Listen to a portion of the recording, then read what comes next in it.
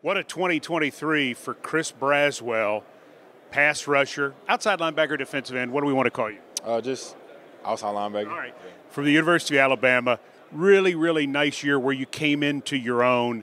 You've been working hard, playing behind a lot of really good players. What came together for you so much last year? I wouldn't say anything really came together. I always had the ability and all of the tools. Just had to get my opportunity. And when I got my opportunity, I wanted to take full advantage of it. How hard is it to be patient in a program that features star after star on defense like Alabama does? It's hard to, be patient, but for a lot of guys, it's hard to be patient. But I felt like for me, I was comfortable in that setting.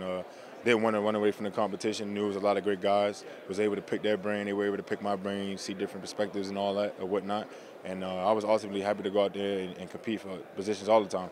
From the outside, it would seem that one of your strengths would be that you're coachable. You're willing to hang in there and wait your turn. Would you say that is one of your strengths? Yes, I am very coachable. I'm also dependable, and a lot of other traits, that Thrifty, fun. yeah, a lot of other traits, but also accountable. Never been late, always on time. Always doing the right things, and just overall a team player as well. No problem with the motor at all. That's been evident in the 2 days of practice. Yes, sir. No problem at all. Obviously want to get better.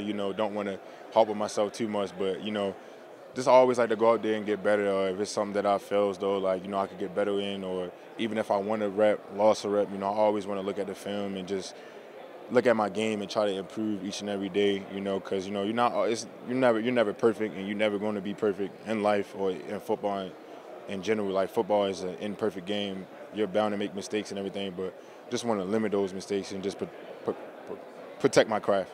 All right, let's wrap up with this. University of Alabama player in Mobile for the 75th Reese's Senior Bowl. What does it mean to you to be an Alabama guy playing in the Senior Bowl? It's great, being able to go out there with all this great competition. It's a lot of great competition out here, a lot of great offensive linemen, a lot of great offensive guys, defensive guys. So it's just great that everyone is able to come together, and especially on these different teams, everybody from all over the country being able to come together and, gel into one.